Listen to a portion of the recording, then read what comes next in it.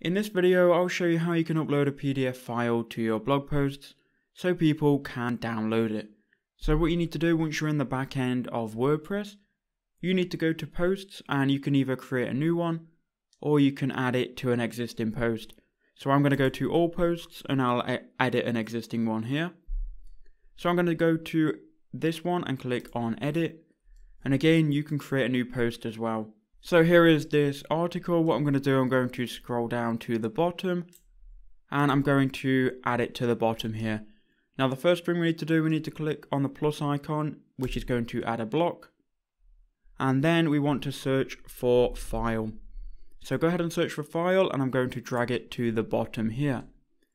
Now what we can do, we can go to the upload button and click on that.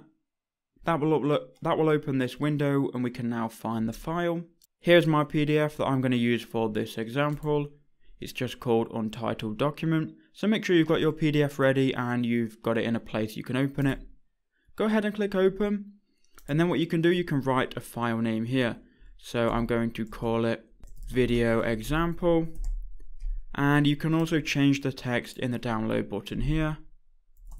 Download now. And you can change this to whatever you would like. If you click on that block as well and you open up the settings, you can also change some settings here. So maybe you want the download to open in a new file.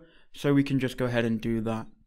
It's going to link to the media file, which is the file that we've just uploaded.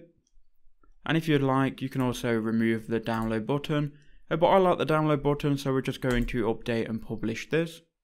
So now we're on that blog post, we can now scroll down. And you can see we've now got a download link. And when we click on that, it's going to download that PDF file. So that's how you do it. I hope that video helped you out. Please do make sure you leave a like and comment down below if it did.